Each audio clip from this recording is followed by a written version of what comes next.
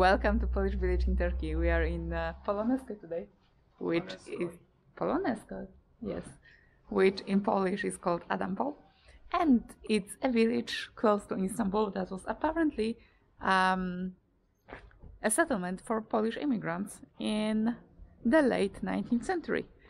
Apparently Polish people after the November uprising were immigrating here. So right now we are going to go and explore. There are apparently a few things to see about history of Polish people. We are staying at a guest house run by a Polish lady, and hopefully we can eat Polish food and talk to as many Polish people as possible. Let's see. We start sightseeing of the Polish village with visiting the house of a person called Ciocia Zosia, which translates to Aunt Zofia. And basically she was a very remarkable person here due to the fact that she was paying a lot of attention to keep the Polish tradition alive. She was teaching Polish and Polish history. So there's a museum in her old house.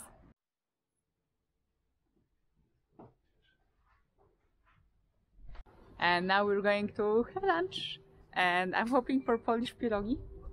Let's see, Polish cuisine apparently is here.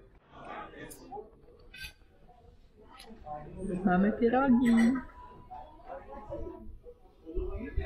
I never knew I liked pierogi so much.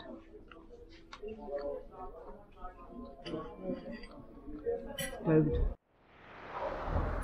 The dumplings were very good. By the way, they were called Polish ravioli, which is so far away from the name pierogi. But anyway, this is the church. That's a Polish church built by Polish workers, whatever. So let's go discover more of Polonezkoy.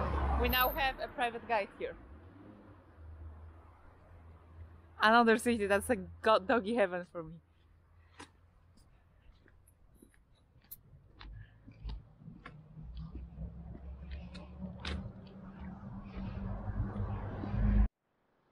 Welcome to Polonezkoy, or maybe rather Polonezkoy wita was.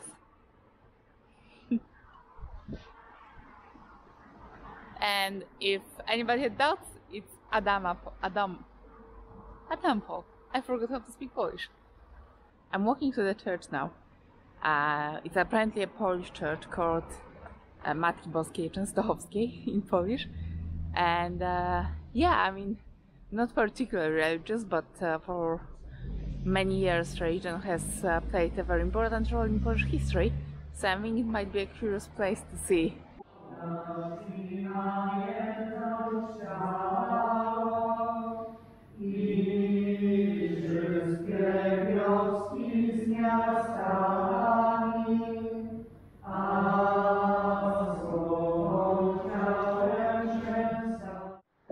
Just coming back from the church with a new doggy friend.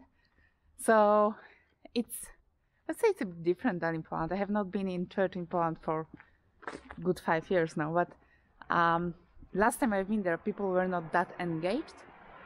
So here half of the mass is somehow taken care of by the people, not the priest, which is completely different, because in Poland people don't really do that. That's the first thing. The second thing, half of the mass was in Polish, the other half of the mass was in Turkish, which was curious. I mean, I suppose everybody here speaks like Polish and Turkish if they're going to the Polish church, but it's curious. I somehow expected that it will be in Turkish mostly. It's a bit different. We are on our way back from Polonezkoy to Istanbul already, getting a flight to Antalya today. And Polonezkoy was okay.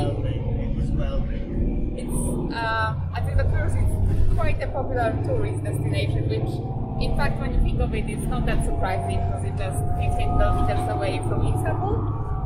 So mostly like inside tourism is happening here.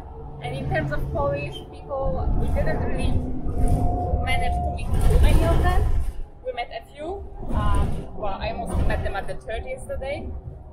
But apart from our host, I didn't manage to talk to too many people, which was a little bit disappointing. But maybe it's also because we were not long enough here. But generally, a nice, I would say, getaway if you're coming to Istanbul for like a week. It's a nice day trip, I would say. Yeah. Plus in the mountains, nice area to have some hikes and stuff like that. And yeah,